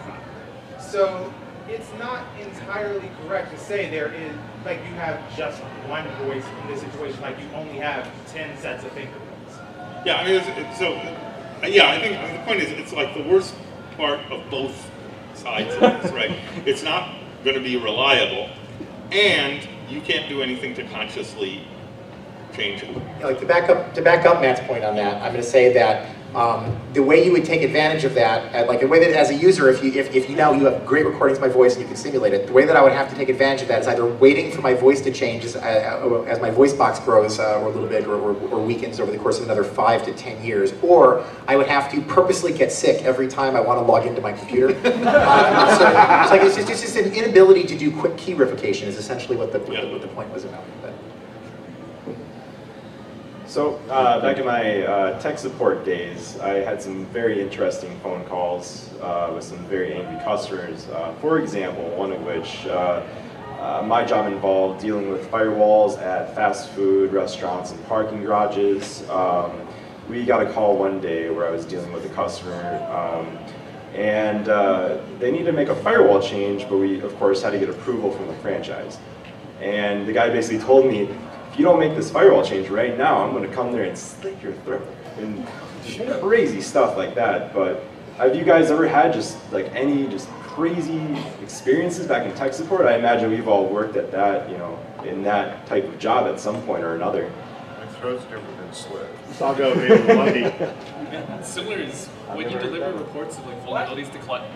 When you deliver reports to vulnerabilities to clients and stuff like that, a lot of times they'll be very antagonistic about it, even though you're trying to help them. So I've definitely had people that say like, no, that's not a real finding. Like that's not correct. Denial. It's like I have the steps reviews there. There's screenshots. There's everything that you need to see that it's actually wrong. They say no, that's not true. I don't agree. There's nothing to agree on. But it happens all the time. So. We include screenshots with every report that we do on an assessment because we get that all the time. No, that's not a vuln, that's not a vuln. Look, right here, your username and password was logged out, you know, you're using logged or whatever, you know, to the console. It's a vulnerability, and we do that for that because we do get pushback. Not exactly a tech support nightmare, just a kind of funny tech fail when I was working for the porn site web hosting place. We had, we monitored the servers to check if the load shot up to ridiculous levels for some reason. Everything was pretty homogenized, and you could get in and run scripts across the entire data center. We had some audio alerts, blah, blah, blah.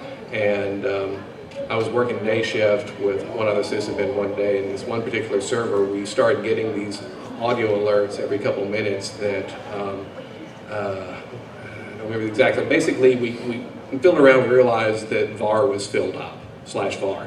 And we looked in and there were all these files in there, and they were AVIs for anime shows.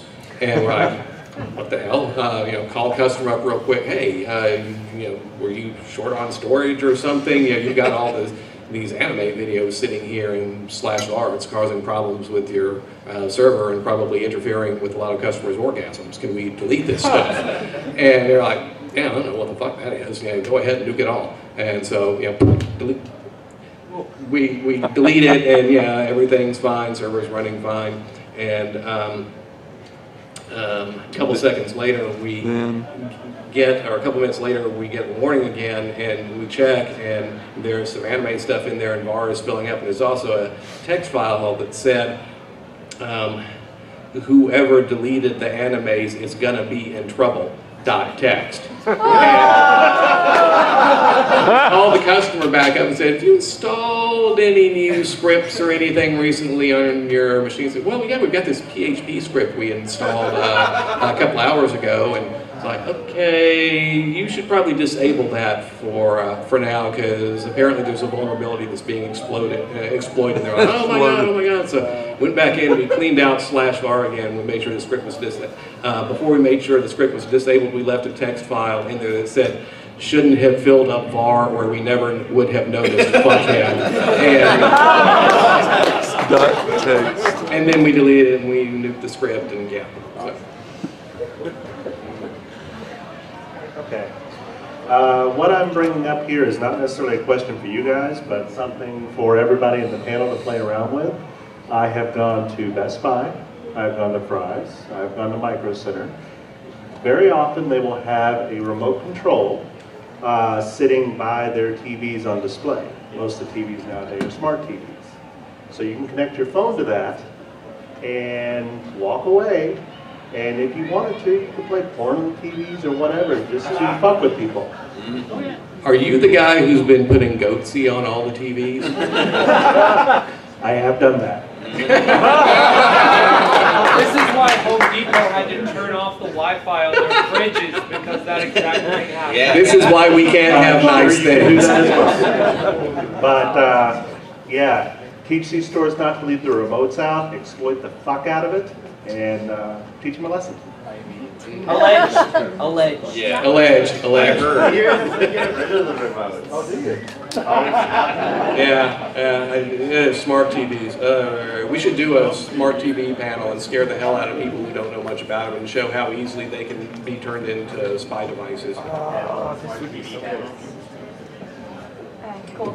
So going back to biometrics, what do you guys think about keyboard dynamics as one? Because to me that just doesn't seem like a viable option to like authenticating yourself. I hear that it works. I hear that it's some of the things that you can figure out from, I mean, there's keyboard dynamics for biometrics, and then there's a very, very related thing, which is like if you can just like hear or feel the vibrations of somebody using the keyboard like on a mobile phone or something, you can just feel what they're typing. But it just comes back to Matt's point about how the way in which I type is something that I've kind of built up over the course of many years, and if somebody else just records me typing, possibly by just being inside of an application on my phone, if it's that kind of typing, or sitting on my computer and it's just reading from my keyboard temporarily, then they can build up those same patterns and essentially build up that same model and then generate me. So. Cool, thank you. I'm just curious whether or not you guys have ever encountered something that occurred to me a long time ago, and that was people are always worried about viruses getting into the RAM and everything like that. Well, we've also got the RAM that's in the video cards. Has anybody ever actually done anything to try and infect those instead and put some kind of a virus in there that would take over the machine? I mean, obviously you'd have to tailor it to every video card that was on the market, which would be tricky, but it seems like you should be able to do something along those lines. You've got code in there that gets run. Yeah, so I think Randall's going to check up on whether these things exist. But when you say like RAM, though, well, when I'm saying, the memory that's in a video card, when you reprogram it, put in new. Yeah, I've never heard of it. Are video cards typically firmware upgradable? Yeah. I recall reading some like proof of concept paperwork. Papers on it, but that doesn't mean that there's anything that's actually been implemented in the wild. I'm just There's a lot curious of whether scary proof of concept stuff that people put out there, and then the stuff gets closed. It just seems doable. Right. They run you talk about the e-cigarette kind of hack. Hang on, let us Google that for you. We'll have an answer for you in a few minutes. Next question. Next question. Yeah, I'm just curious if y'all have any stories of tech bloopers or blunders that just kind of were incredibly random. This was actually during that interview I mentioned earlier. There was about 15 support engineers, and they were like, okay, assess the Bluetooth. So I have my iPad. I like to name my personal hotspot random things for shits and giggles. And in a room of about 15 people, it says, now connected to Daddy Loves Cocaine and Big Black Cock. And I just stood there frozen, and I was wondering if y'all had any funny stories like that. I got boatloads of them. Because I am not kidding you, because in like 2001, 2002, when we were writing WebInspect, it was kind of the new thing, right? So automated penetration testing. You point an app at a website, and it just has that, and SQL injection, cross-data scripting, but at the same time, we're just injecting tons of shit into people's back ends. So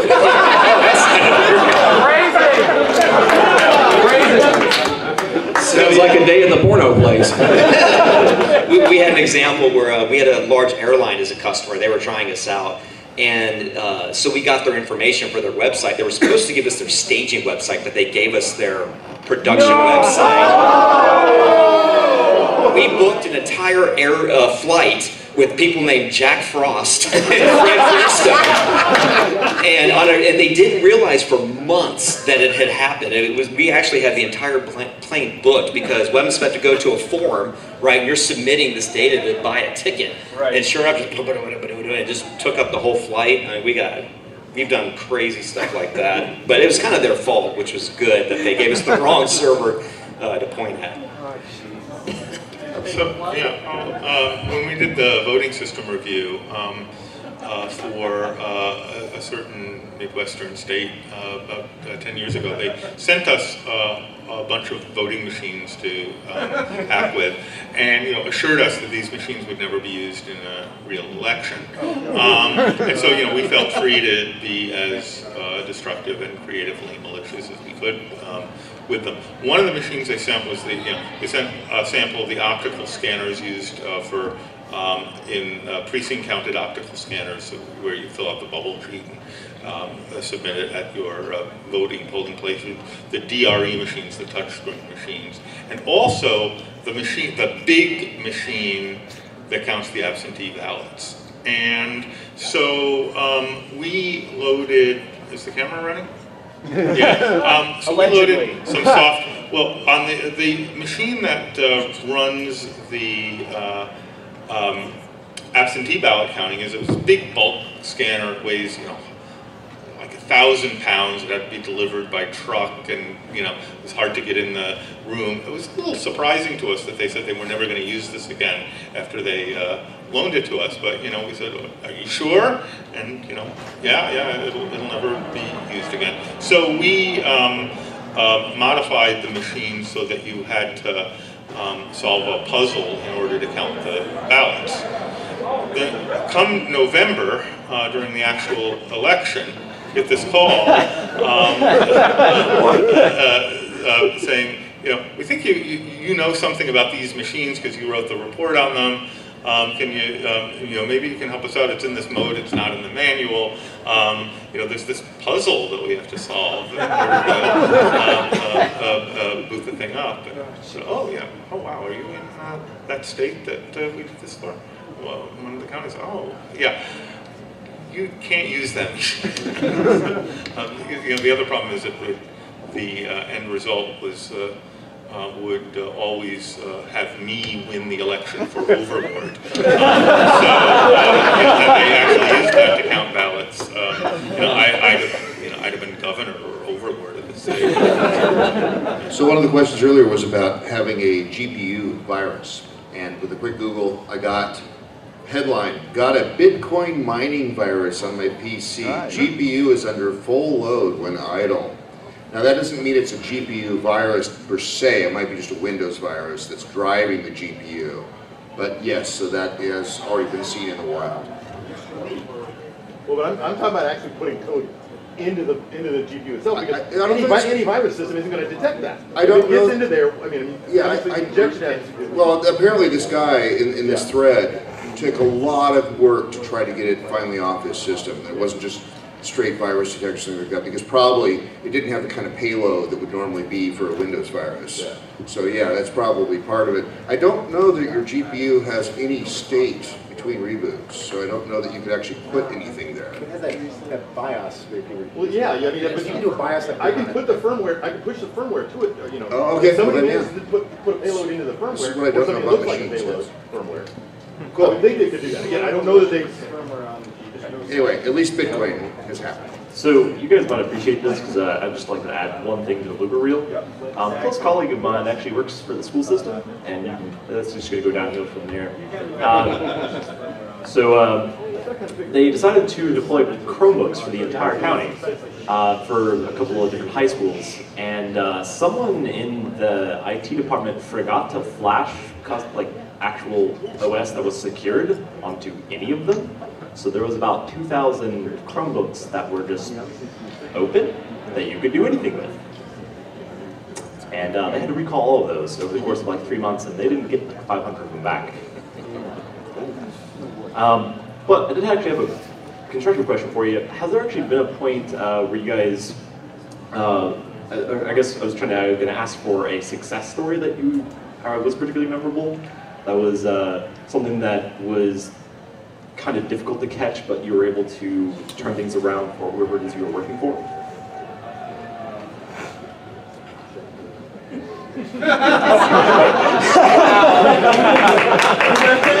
You stumped us, you win the internet. Are you sure you want to go into this career? We can remember our failures like that, but we're drawing a blank on our successes. Maybe we're just in the wrong. That's all proprietary. Clearly, it's just that we succeed so often that it's no longer memorable for us. I think we just need to all drink. I'll just ask this question next year. Maybe you'll remember something like that. It's hard because there's no winning, right? I mean, yeah, we find vulnerabilities all the time. We tell the customers, look, you got straight up SQL injection right here. Great, you know, we feel good, but the next test comes through the next month, and there's something even more egregious, right? So it's kind of weird. Where it's just a rolling thing. So it's kind of hard to measure, I think. Or they didn't fix it. Well, thanks for the DragonCon achievement of stumping the panel. Yes. I wish we had beer to throw at you. I don't know how much of the article I read was just pie in the sky, fluff, whatever, but there was a tech article I briefly skimmed a few months ago about hacking air-gapped systems that have no forms of external communications. They were talking about things like using fan speed to send signals to an audio microphone that's near it, thermal transmission heating up the GPU in order to send binary patches at like, was it 8 bits a minute or something like that? Yeah. But I don't know how realistic any of that could be, and you'd have to have at least a receiver really close to it that would also be able to get the data out. As I mentioned, there's a lot of really scary as shit proof of concept papers out there, but fortunately, a lot of them don't actually make it out into the wild. But yeah, I read some stuff about making hard drive LEDs blink, making lights on, display lights on routers blink. If you've owned an Internet of Things camera system, you can do stuff like that, just gradual infiltration. But again, I know of no actual incidents that have happened. At least some have been publicly reported. Wait for the singularity. So yeah, no, it's definitely a thing. For like a few $100 on a weekend, you could actually do it yourself with keyboards. Even if you have a hardwired keyboard to your desktop or whatever, and you're air gapped from that, you can use an SDR, and you can actually read like passive radio signals that your keyboard is giving off when you hit buttons. And you can map those to specific keys on the keyboard. Each key has its own so you can sound. actually just keylog someone over an air-gapped network. And there's lots of proof of concepts out there of people actually succeeding in doing that. And I think someone named A Bad Idea gave a DEF CON talk about it, how she was able to do that just over a week in the office. So are you saying when I go home, I'm going to have to buy a whole bunch of chicken wire and screen and build a Faraday cage around my house? Yeah. Yes. The U.S. government has like a set Call of... it Tempest. Yeah, the Tempest program is specifically designed to prevent that from happening. It's a thing again?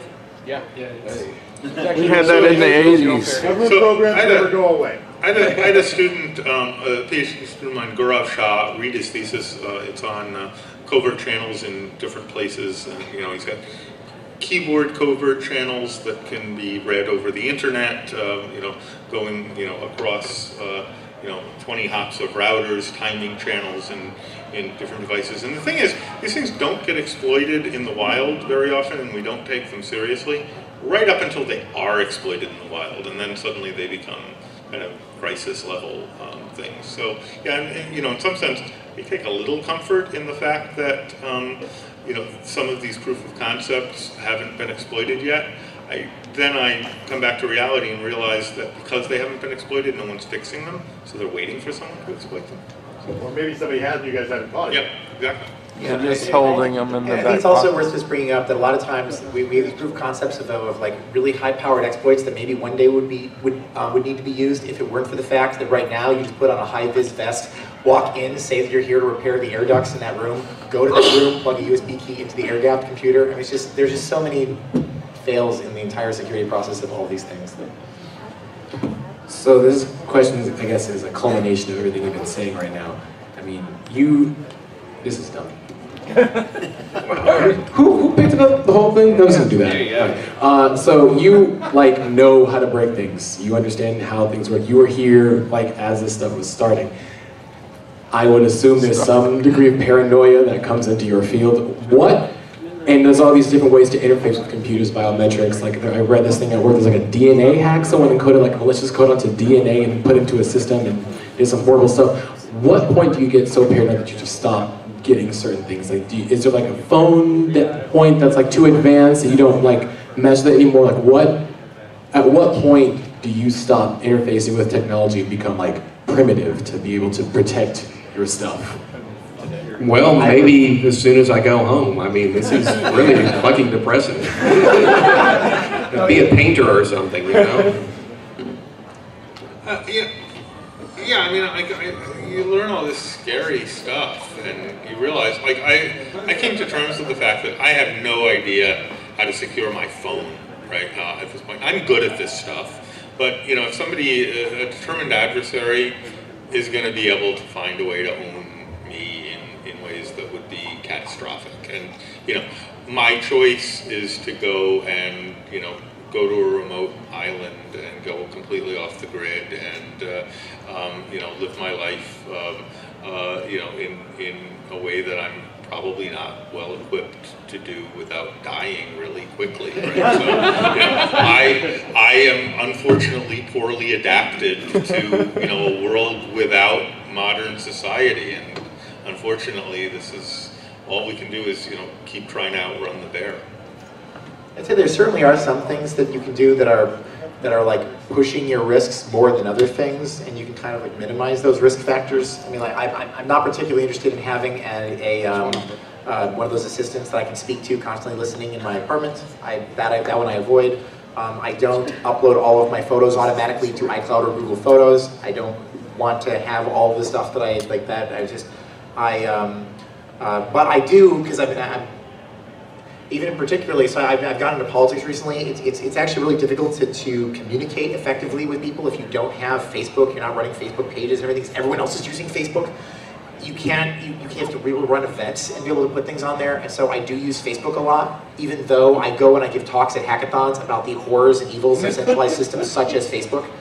But yeah, there's some things that it would be really difficult for me to not have a phone. It is currently, at least, very easy for me to not have a network-attached refrigerator. So I avoid a network-attached refrigerator. Yeah, and that won't be true. That might not be true at some point. I'd say, that'll be really good for me. I don't click on links on emails. That's my rule. I don't care if it's from family, I don't care who it's from, I'm not clicking on a link. All you gotta do is hover. So then, at what point are the threats worth it? It's kind of just about realizing the context in which your actions are being performed. If you're trying to hack a bank or something, don't do it from your home Wi-Fi. But at some point, it's if I'm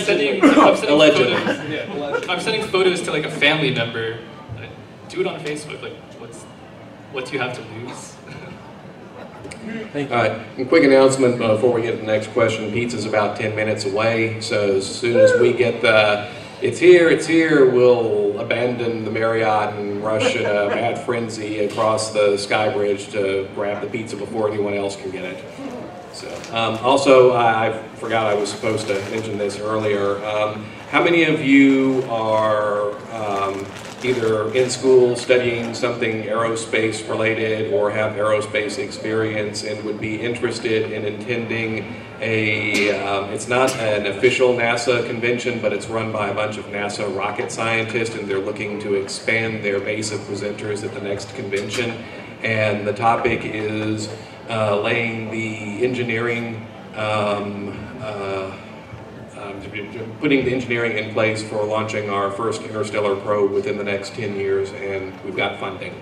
So I have cards and information about this year's convention, and come see me when we leave the room, and I'll be more than happy to talk to you about that and let you know who you need to speak to at NASA if you're interested in getting involved in presenting at the next convention and seeing what we've already got in place. Okay, sorry about that. Next question. Not really a question. 3 things. 1, security's process is not a goal. And until you get people to understand that, they're going to be dead in the water. It doesn't matter. They're just going to give themselves up over time. 2, China's having more fun right now GPSing you with your little robot vacuum. And it's calling home and telling them the complete layout of your home. Yeah. Fun times. 3, don't stop learning. No, every day. Never stop learning. Never. Because it's getting really, really easy to do this to people. I just wanted to say something about some of the problems I'm running into. I work for a major security software firm, and I'm on site as a resident consultant. Can you get closer to the mic? Sure. I work for a resident consultant for a major software firm, security software firm. And they did a pen test for the environment, which they didn't tell me about. So all of a sudden I have everything going off. And then about like a week later, I'm like, what's going on, guys? I'm getting hit by these 2 networks, these 2 IP addresses. And I'm like, oh, yeah, go ahead and put that in the IPS as safe and secure, because we're not getting the results we want coming out of the pen test. So the next thing I know is every time I turn around, they're like, oh yeah, this is free and safe. Go ahead and put it in. And then they get that pen test, they wanted to buy what they wanted to buy the software. How do you fight that kind of stuff when you're, especially since they're going against the software I'm trying to, that was purchased to, provide. I mean, I guess part of it is kind of a valuable exercise in my experience to turn those things off while doing a pen test, because you want to see if someone does discover like an IDS bypass of some kind, which happens all the time, how far are they going to get? Like, how much are you relying on those systems? So it'd be normal for them to come in and say, hey, look, you caught it on the first layer, go ahead and turn off this. You caught it on the second layer, go ahead and turn it off so we can keep on going down deep. It's definitely valuable to find out where exactly in your system are you going to stop finding things, if anywhere.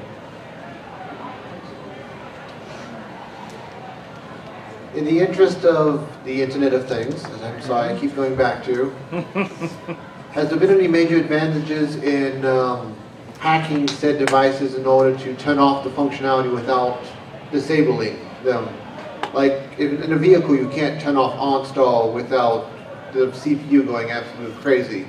But I would love to find a way that I could brick the antenna to make it think it's still there and still talking when it's not. Don't buy that fridge, man. Don't buy that fridge. I don't have that fridge.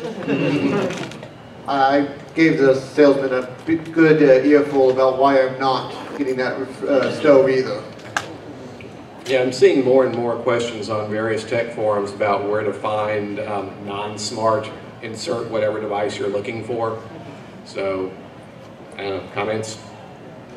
Yeah, so I mean, I think one of the problems is architectural. A lot of these systems are designed essentially based where it's smart and it's on the internet, but there's another part of that which is even more disturbing, which is it's dependent on a server that's run by the manufacturer. And that's a kind of very typical architecture for IoT devices that need remote access in order to, you configure it through a server not running on the device, but running at the vendor. Now, one problem is, the vendor goes out of business and now your device suddenly can't be reconfigured and might just stop working. The other problem is that if you don't connect it, it won't work at all. Right, and so it must have an internet connection in order to work, period. And that architecture is particularly hostile to the disabling the smart functionality. example from earlier in the evening, the Samsung smart TVs, roughly $2 that ship without working firmware, just a bootloader that has to be connected. You have to connect it to the internet to download the firmware to make your TV work because they didn't have the firmware finished when they shipped the hardware. And oops, they made a mistake and it just bricked your $2,000 TV. Fresh out of the box. Yeah. In response to an earlier question about how much tech do you adopt considering the security vulnerabilities, being new to the security field and talking with lots of people more experienced than me, explaining it in layman's terms, it's good for everyone to remember that security is about risk management, how much risk you're willing to accept, because you will accept some. There's always going to be some level of risk you're going to have to accept as long as you're working in tech. The other big piece of advice I got was for anybody working in security, we are auditors, we are not the police. Unless we are. There are some, but our role in security is to make sure everyone is aware of what risk there is so that those in charge can make decisions about whether or not they're willing to accept that risk rather than saying, you have this risk and because you have this risk, you're not allowed to do X, Y, or Z. So any feedback or input on those two pearls of wisdom that I've received as to... Yes. More red. I can add. So we get a lot of pen tests from very large enterprise customers, and it's really good to see that many of them have rules set up where if they get any, say, medium, highs, or critical vulnerabilities, they're not allowed to ship the app, and that's their rule, not our rule. So we report back, hey, here's what we found. And they put processes in place to sync up with us on those vulnerabilities, and they do stop applications from shipping.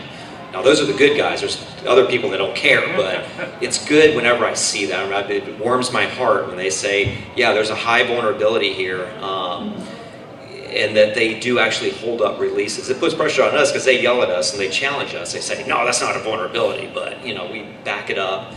And it's good to see that. So the companies are coming around to that, and they're taking security more seriously, I believe.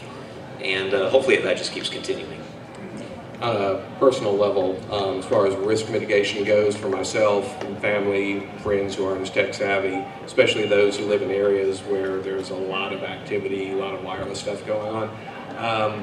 Yeah, I know there are people out there who will always come up with, smarter than me, will always come up with stuff I can't defend against, but I can make sure that my family, friends, and myself, we're not the low-hanging fruit. So, yeah, there's another good rule of thumb that don't be the low-hanging fruit.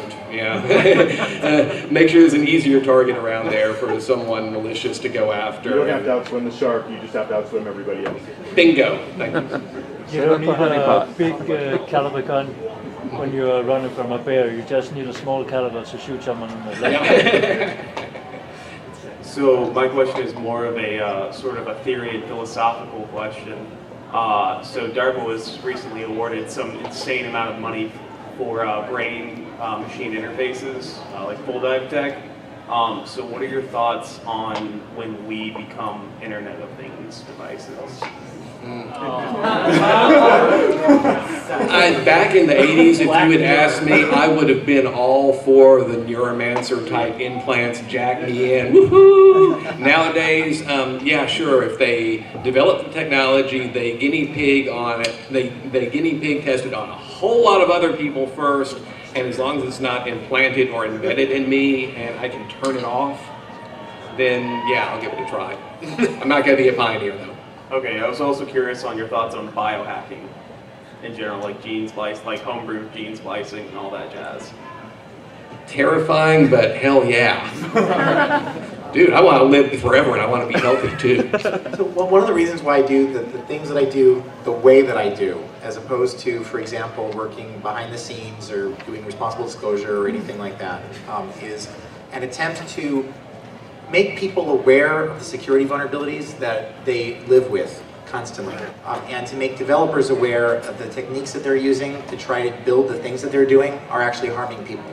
And I travel to very many like developer-oriented conferences, like iPhone development conferences, in order to try to give explanations of the kinds of mistakes that they're making, these fundamental thought process errors that they're making in the applications that they develop, in the hope of trying to get them to not do that.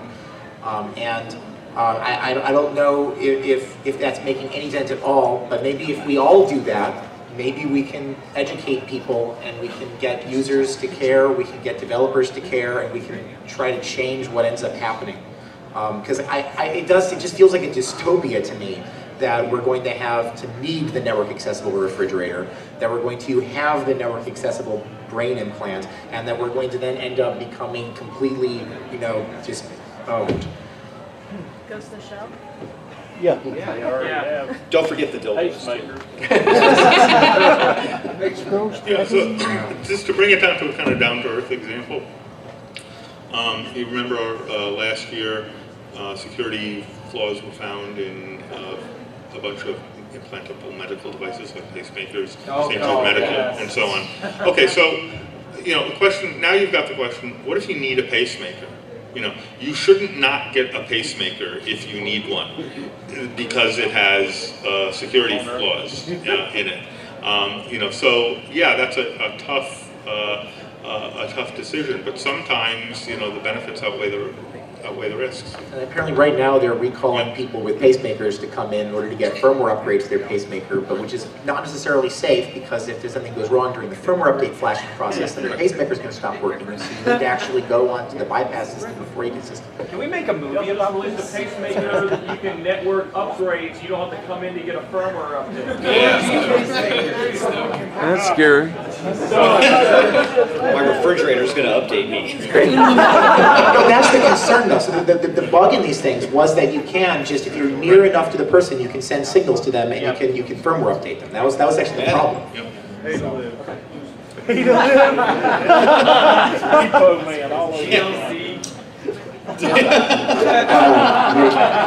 A little while ago there was a talk about keyboard vulnerability, and the one that I remember from about a year or so ago had to do with certain keyboards had certain chips in them that would communicate with a wireless keyboard. Even though that wasn't a feature that was advertised and people knew was available in this keyboard, somebody close by could connect to that keyboard, and then with a few keystrokes could format your hard drive.